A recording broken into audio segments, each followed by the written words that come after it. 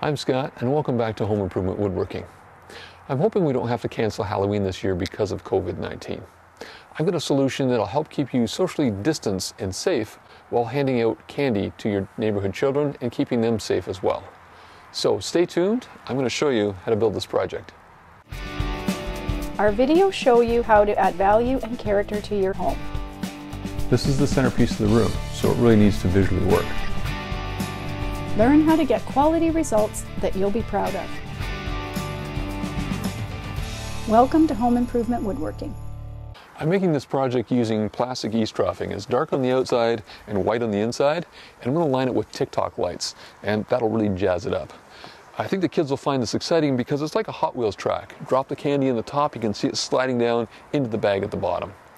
The most difficult part of this project is building stands for it, so I'm going to be building some wooden stands in the workshop, and I'm going to show you how that's done. But I think this is a good solution in terms of how to be socially distanced, and we can still enjoy our Halloween. To make this project as simple as possible, I'm going to use just a handsaw and a drill. If you've got a driver, that would make things easier, but a screwdriver will work too. Now for material, I'm using just some scrap lumber that's left over in my workshop. After I build this, I'll put the detailed dimensions in the video description. So if you want to reproduce this, you've got the measurements there. Now for material, I've got some 1x material here, just some scrap pine and some ash. Here I've got a 2x4. And the reason I want a 2x4, I'm going to be using this on the base, is so that when I attach the upright, I can put 2 screws in here and it will prevent it from moving this way. So that way it's stable. And I've got some 2x2 here as well. You could use 2x2s for uprights if you want.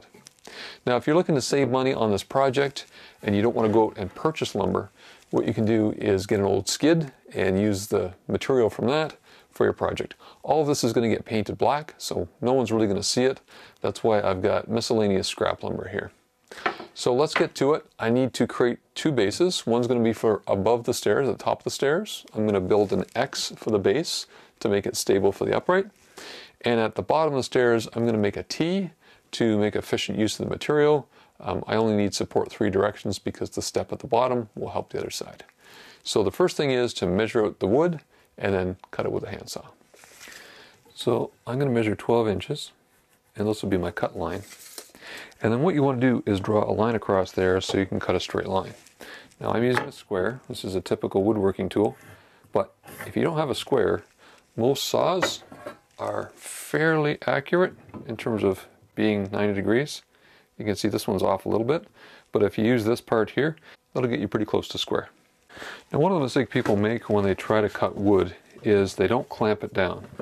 And what's happening is there's force going this way, pushing the board this way. And then you're trying to hold it still, moving it back and forth. You're getting all kinds of binding and twisting action. It's very difficult. So clamp it down if you've got some clamps. Have someone hold it down if you don't. But the easiest way to do it is to have a bench hook. This is just a board with a piece on the front here. And I just slide it onto my workbench. And it's got an edge at the back here. So all I need to do is hold the pressure here. And as I'm cutting, the cutting happens this way. It's perfectly stable. And it's not going to move. Regardless of how you hold it down, the way you want to cut to a clean line here is you're going to use your thumb. And the thumb is resting just above the surface of the material, and it's going to guide the saw. So what you're doing is this. It's a bit like playing pool. You're using this to guide the saw. Just stay away from the teeth. So put it where you want it and guide it backwards. And you're going to pull it back a few times to start to make a groove exactly where you want it. And you don't need to force the saw, you don't need to push it. It's just a matter of getting a groove there. So what that does is it gives you a channel now that you can start sawing. The saw cuts on the push. So now I can get in the groove and start pushing.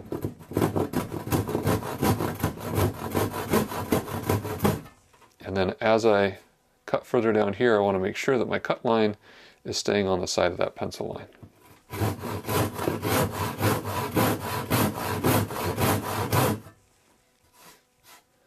So you see there? The other tip I've got for you is how to hold a saw. You want to hold a saw with your finger pointing forward. And what that does is it prevents the saw from moving back and forth like this. If you're just holding it like this, it tends to want to move on you. So point your finger forward, you'll be good to go. The way these go together is I'm going to make a T here, and I'm going to drill a pilot hole through here and put a screw in on the top and the bottom, and then I'll give a T. For the X, what I'm going to do is the same process. Put a screw in there, top and bottom, and then I have to off-center this a little bit to be able to get the screw in there. So the X will be for the top of the stairs, the T will be for the bottom. I'm using 2 drill bits for this. The first one is to drill the pilot hole, and that's wide enough that the screw can get in and still grab with the threads.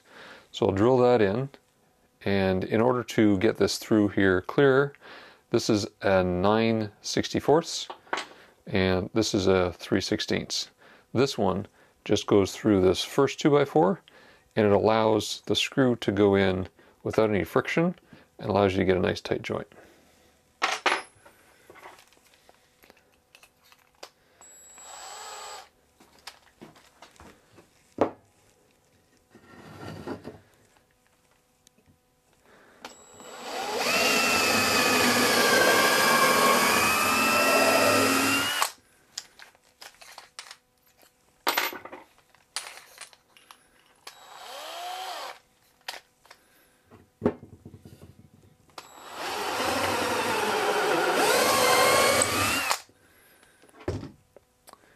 So here you can see that goes in nice and easy.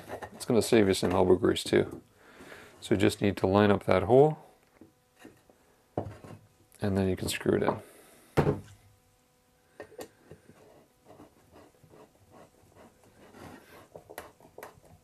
Now, as I mentioned before, if you've got a driver, it's going to make your job much easier.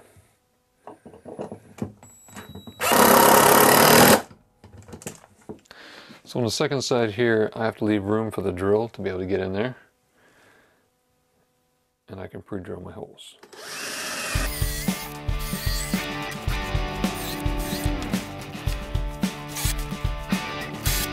Well, I guess you can say we got our bases covered.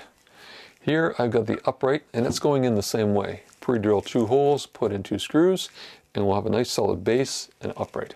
I'm using some leftover paint from a previous project on these, just to cover them up, make them appear darker. I don't really care what the finish looks like.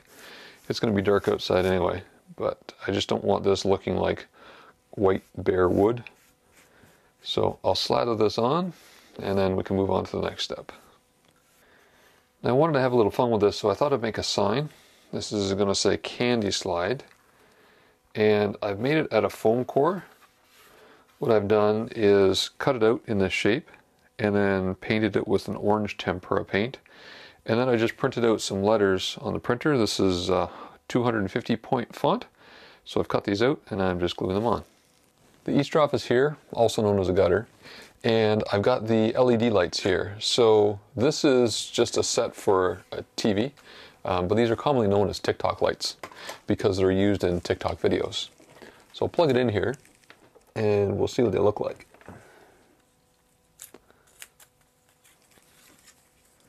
It comes with a remote, so we'll turn it on. It's got different settings, flash, strobe. Maybe we can change the speed of them.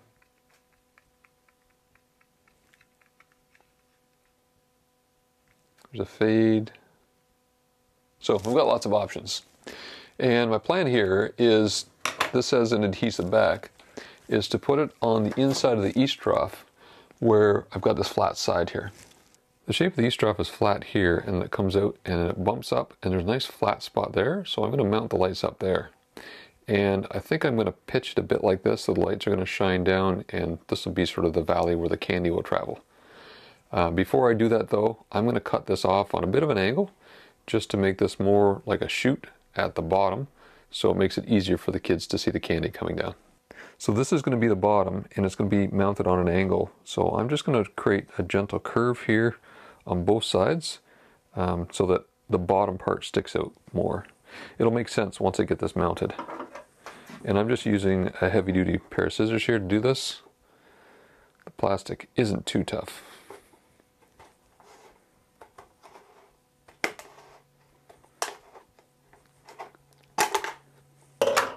So it's that easy. I'm putting the strip starting down here so that the electrical cord is at the top.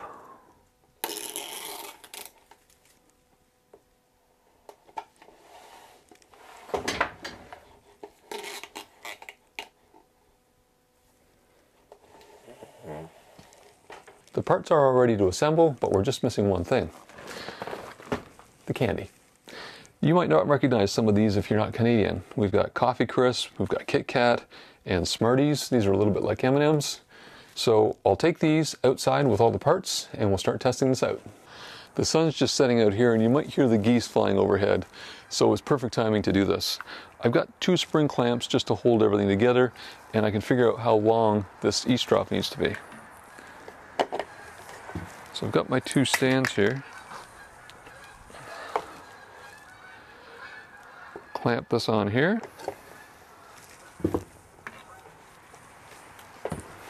And then this on up here.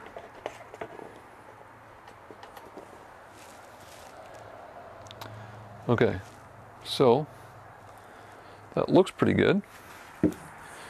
This is the right height for a child. So let's give it a try. Open up the box here.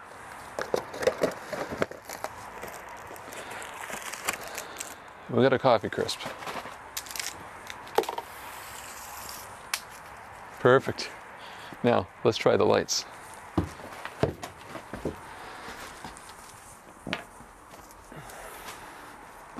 So I'll plug these in on up here, and we'll give them a try. Woohoo! That looks pretty good. Let's try it with the lights off.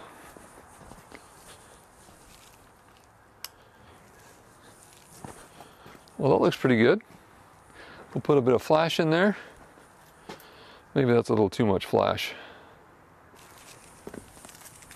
Okay, let's try that again. Perfect. Okay, so this is telling me that up here, as an adult putting candy in, right where this cord ends is where I can cut this off. We've got at least 6.5 feet of length here, so a good social distance from the children, and it's an easy way to get the candy down to them. Well, it's getting really dark out here. I'm going to take all these parts inside and I'll bring them out tomorrow in the daylight so you can see how this gets fastened together. We'll bring out the candy slide sign and we'll get it all set up and you can take a look. Now that we have better lighting, I'll show you how this goes together and we'll put up the sign too. Let's start by drilling a hole in here.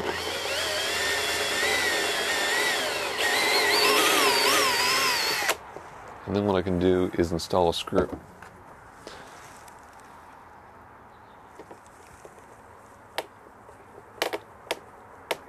With one screw installed here and one at the top, I can now adjust the legs so they're perfectly up and down, and then I can install the second screw because it's a little bit wobbly right now, but once I put that second screw in, it'll really make it more solid.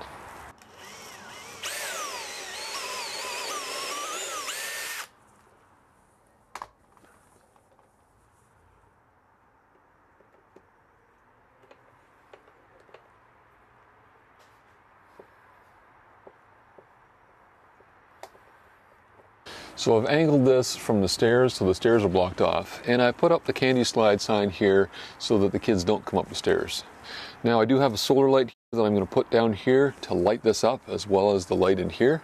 So I think the kids are really going to enjoy this. I'm hoping that this gives us a nice safe environment that we can trick-or-treat this year. And it's still a few weeks before Halloween, so I guess we can buy another box. Yeah. If you enjoy home improvement videos or want to learn about woodworking, you can subscribe by clicking over here, clicking on the bell icon, and you'll get notified every time we publish a video. Until next time, enjoy your time in the workshop. These are really good.